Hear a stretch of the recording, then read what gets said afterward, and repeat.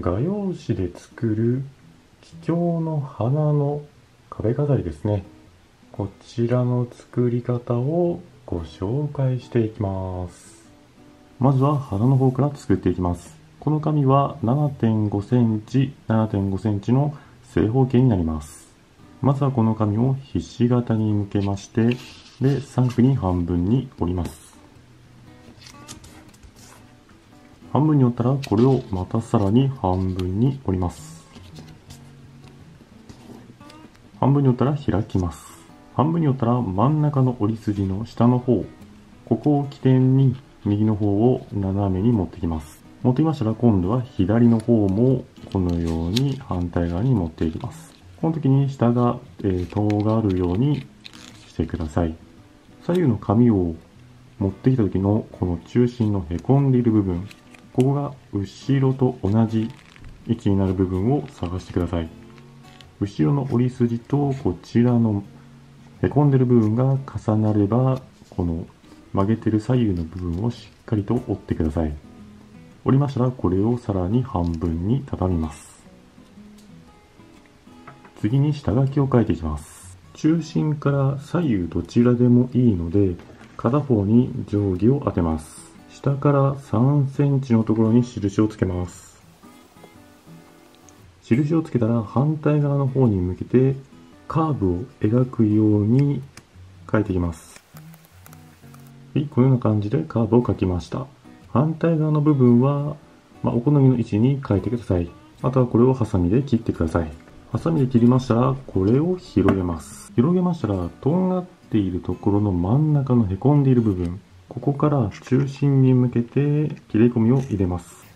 切れ込みを入れたら向きを変えまして、左右どちらでもいいので、今切れ込みを入れた真ん中あたりから隣のへこんでいる部分、こちらを切り落としてしまいます。切りましたら次は花特徴的な模様を描いていきます。模様は紫色のボールペンで描いていきます。花の真ん中のところからとんがっている方に向けて線を描いていきます。何度かペンを動かして線をたくさん描きながら描いていってみてください。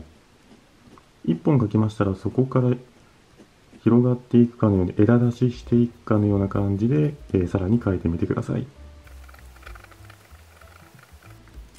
はい、こんな感じで描きました。これをですね、他のところにも同様に描いてみてください。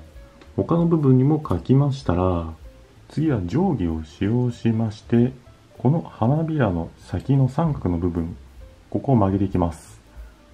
定規を裏の方に当てて、少しこするような感じでカーブさせていきます。少しずつ角度をつけていくような感じでやると、いきなり曲がらずに綺麗に仕上がるかと思いますので、やってみてください。他の箇所も定規で癖をつけましたら、1箇所切ったところですね、ここにボンドを塗ります。ボンドを塗ったら隣の裏側の方にですね、接着します。はい、こんな感じです。へこんでいる部分がしっかりと合うようなところで接着してください。続きまして、めしべの方を作っていきます。こちらは白い折り紙で4分の1サイズに切ったものになります。これを2枚使用します。まず1枚目から。まずはこの折り紙を縦半分にカットします。半分にカットしましたら、このうちの1枚を使います。これを横にして少し斜めにします。そしたら定規を角の方に当てて、この紙を引き上げて、で、癖をつけます。次に端っこの方からくるくると丸めて棒状にしていきます。太さはできるだけ細い方がいいです。ボンドにつきましては、折り紙の丸めていない側の辺ですね、そちらに線状に塗っていきます。はい、このような感じの細い棒を作ります。次に先端の部分が尖っていますので、これをハサミで切ります。切りましたら今度は先端から3センチぐらいのところで切ります。この棒を3等分するようなイメージで大丈夫です。次にですね、この先に貼り付ける特徴的な開いてる部分ですね、そこを作ります。とても細かい作業になりますので、難しいと感じられた場合はスキップしていただいて大丈夫です。まずはこの折り紙を半分に折ります。半分に折ったら右下の角ですね、これを真ん中の方、上の方に向けて折ります。折ったら開きます。今度は右上の角の方を、真ん中下の方に向けて折ります。折ったら開きます。開きますと、先ほど折ったところにバッテンの折り筋ができますので、この折り筋に向けて左の角をこのように持ってきます。バッテンの中心のところに角を持ってきたら、左の方を折ります。折ったら、今折ったところの下の辺ですね、こちらを反対側の方に持ってきます。続きまして、右下のこちらの辺を今折った部分に向けて持ってきます。折りましたら、これを今合わせた部分を起点に半分に折ります。はい、そうするとこのようなものが出来上がります。次に定規を当てまして、先端からだいたい4ミリぐらいのところに印をつけます。印をつけましたら、今度は定規を当てて、今印をつけた反対側の方に向けて線を引きます。はい、とてもちっちゃいです。あとはこれをハサミで切ります。で、切りましたら開きます。開きますと真ん中あたりに小さい星マークが出来上がります。そうしましたら次は白い画用紙を使っていきます。こちらの画用紙は横が2センチ、長さにつきましてはお好みで大丈夫です。まずはこの画用紙を半分に折ります。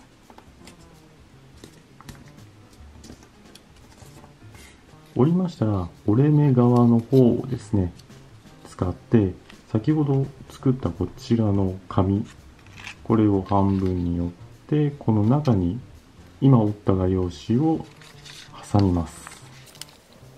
ちょっと白同士で分かりにくいのですが、ここに今切った星のところがありますので、これを鉛筆で描いていきます。折り紙の方が型紙になるような感じになりますね。はい、このような感じになります。折り紙を抜くとこんな感じで描けてます。あとはですね、大体でいいので、この型通りにハサミで切ってください。はい、切りました。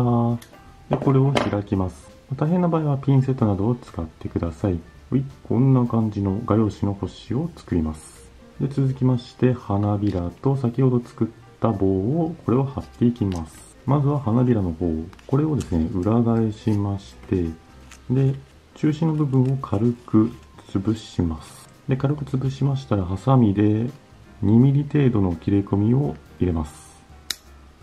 で、少し角度をずらしてもう1回入れます。2回入れたら開いて、で、先ほどの棒をこの中に差し込みます。はい、このような感じで差し込みました。もしも差し込めない場合は、もうちょっと切れ込みを入れてください。そしてこの棒を引いていって、だいたい5ミリかそこら程度まで引きます。で、次にボンドをですね、裏側でいいので、棒と花びらのところの接続面を接着します。はい、この部分がしっかりくっつくのを待ちます。ボンドの方がくっつきましたら、この先端のところに先ほどの星のものを貼り付けます。なので、この先端の部分にボンドをつけます。先端の部分にボンドをつけましたら、これを貼っていくのですが、もしあればピンセットを使ってください。なければお箸などで、つまみまして、で、これで接着します。はい、こんな感じですね。これで、くっつくのを待ちます。ボンドの方がくっつきましたら、ひとまずこれで花は完成です。続きまして葉っぱの方を作っていきます。こちらの画用紙は 7.5 センチ 7.5 センチの正方形になりますが、葉っぱを作る場合はですね、黄緑色の画用紙の切れ端でも大丈夫です。まずはこれを半分に折ります。折ったら手前の方ですね、この1枚だけをさらに半分に折ります。折りましたらこれを裏返して、で、反対側も同様に半分に折ります。折りましたら、今折った部分ですね、こちらに下書きを書いていきます。まずこの紙を向きを変えまして、2箇所折っていますので、ここが中心になります。この中心に合わせて葉っぱの形に変えていきます。楕円でやや細長いような感じの葉っぱになります。で、また、葉っぱの大きさにつきましてはお好みで大丈夫です。はい、まずは大まかに線を描きました。あとはここにですね、ちょっとギザギザを描いていくのですが、もちろん描かなくても大丈夫で、ハサミで切りながらギザギザを作ってみていくのもいいと思います。で、下書きを描きましたら、ハサミで切っていきます。どちらからでもいいので、ハサミを入れまして、ちょっと入れたら角度を変えて、少しハサミを動かして、また角度を戻して、ハサミを入れて、角度を変えて、で、ハサミを入れてという感じでやると、ギザギザが出来上がってきますので、お好みのやり方で作ってみてください。はい、ハサミで切りましたら、これをですね、一旦広げて、でこれはですね、1枚は鉛筆で下書きを書いたものが谷折りになってますんで、これを山折りに変えて、そして葉っぱをですね、斜めに持った状態で、このようにギザギザに軽くですね、折り筋をつけて、で、開きます。はい、こんな感じですね。もう1枚も同様に癖をつけてみてください。はい、このような感じですね。お好みの枚数、葉っぱを作ってみてください。で、続きまして今度は背景の方を作っていきます。この画用紙は A4 サイズの画用紙2枚になります。まずはこの画用紙を縦半分にカットします。半分に切りましたら、このうちの1枚ずつを使います。次に2枚の画用紙のうち表に重ねる画用紙を決めていただきまして、次に縦の方と横の方、ここをですね、1センチずつカットします。1センチずつ切りましたら、次は四隅の方を三角形に切っていきます。角の方に定規を当てまして、今回はですね、3センチの長さで切っていきます。なので端の方に定規を当てて、ちょうど3センチのところに印をつけます。縦側に印をつけたら、今度は向きを横に変えて、そしてまた3センチの印をつけます。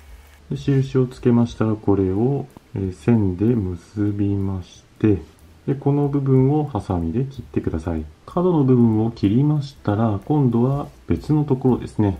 もう一つの角につきましては、先ほど切ったやつ。これを端っこに当てまして、端っこに先ほど切ったものを当てましたら、それを起点に線を描いていきます。はい。で、外すと、同じサイズの三角形を描くことができますので、これをまたハサミで切ってください。はい、ハサミで切りました。この要領でですね、残り2つの角ですね、ここも同様に切ってください。下の方も同様に切りましたら、これをですね、もう1枚の紙に貼り付けます。貼り付ける際にですね、もしも、鉛筆の跡が残っている場合は、裏面に変えて貼ってください。貼り付ける際はですね、この両サイド上下も含めまして、位置の方を調整していただいて、位置の方が決まりましたら、ボンドをですね、片手で押さえている状態で1枚めくりまして、で、この裏の方にですね、1点ほどボンドをつけます。はい、ボンドをちょっとわかりにくいですが塗りまして、これをまず1点接着します。この1点がくっつくのをちょっと待ちます。ボンドがくっつきましたら、他のところもですね、ちょっとめくりつつ、ボンドを塗っていって、で、接着していってください。はい、こんな感じですね。これをですね、他のところもちょっとめくりつつ、ボンドをつけて、で、側面ですね、辺の方を接着していってください。ボンドで接着終わりましたら、このままでもいいのですが、先ほどのこの三角の切れ端、これをですね、こうやって端っこにやりますと、また違った感じの背景の画用紙ができますので、これをお好みでやってみてください。そうしましたら、花や葉っぱなどを貼っていきます。花の方を貼るのに、後ろの軸がですね、出ている長い状態ですんで、ここをですね、花びらのこの根元付け根あたりでもうハサミで切っちゃってください。はい、こんな感じですね。他も同様に、切っちゃってください。次に花の方をどこのポジションに置くかを決めてください。花の置く位置を決めましたら、今度は鉛筆なので、その花の置く中心あたりに印をつけます。印の方をつけ終わりましたら、花の方をどかしてしまいます。そしたら次に茎の方を貼っていきます。この帯はですね、幅が5ミリ、長さの方は、一応21センチですが、だいたい15センチでも、折り紙の15センチサイズでも大丈夫かと思います。茎のこの画用紙をですね、先ほど決めた場所、花の場所ですね、ここに一回先端を当てまして、でこの状態で、これはまっすぐでこうやってもいいんですが、これをですね、ちょっとねじってひねって、このように動きをつけるのもいいかなと思います。なのでこの画用紙、茎の始まりと終わりの位置を決めていただいて、で決めていただきましたら、この状態でですね、帯の裏の方に先端の方ですね、ボンドをつけまして、で接着します。はい、こんな感じですね。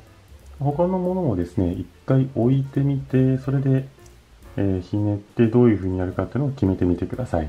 そしてこちらの帯につきましては、先端の方がくっつきましたら一度ひねって、そしてもう反対の方。先端の位置、反対側の方は位置お好みでいいので、そこにボンドをつけます。あとはこの角度を気にしながら接着してください。で接着しましたら、この後の余分なところですね。その部分はハサミで、斜めに尖らせるような感じで切ってください。はい、こんな感じですね。で、花の方を置くと、このような見栄えになります。これをですね、他のところにも同様にやってみてください。茎の方を貼り終わりましたら、今度は葉っぱを貼っていきます。葉っぱを貼る際ですね、ご不安であれば一旦花を置いて、そして葉っぱの方も、置いてみてどんな感じで見えるかを確認してください。葉っぱを置いて位置を決めていただきましたら、葉っぱの上の方ですね、ここにボンドを塗っていただいて、背景自体に貼り付けてもいいですが、この茎の帯の画用紙に貼っていただいても大丈夫です。ここはお好みで接着してみてください。貼るときにですね、このまま一番広い面を上にして貼り付けるのもいいですが、こうやって横にして上の部分をちょっとねじることで、立体的な感じで貼ることもできますので、それはお好みでやってみてください。葉っぱの方を貼り付け終わりましたら、今度花ですね。花の裏の方、折り紙の棒を切ったところあたりにボンドを塗ってください。できるだけたっぷりの方がいいですね。であとはこれを貼り付けます。花の角度や向きについてはお好みで大丈夫です。こんな感じで他のものも貼ってみてください。花の方を接着しました。また角の部分もちょっと貼ってみました。こんな感じの見た目になります。はい、これで完成になります。